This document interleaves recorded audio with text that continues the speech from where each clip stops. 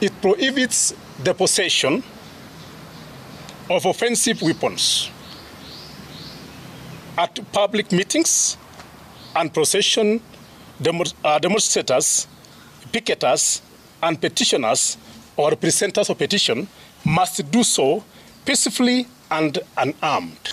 On the previous demonstration, we experienced, or the public experienced, looting, attacking, and also loss of property, which lead to also loss of life.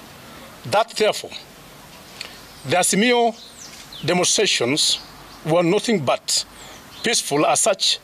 By this letter, we are declining to allow the Azimio team the go-ahead to proceed with the demonstration, and any such demonstration will be dispersed by law enforcement officers.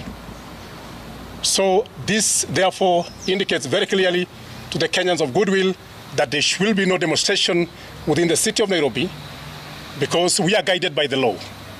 And as I put it very clear, as per Section 5 of the same Article 37, we must ensure that Kenyans are safe.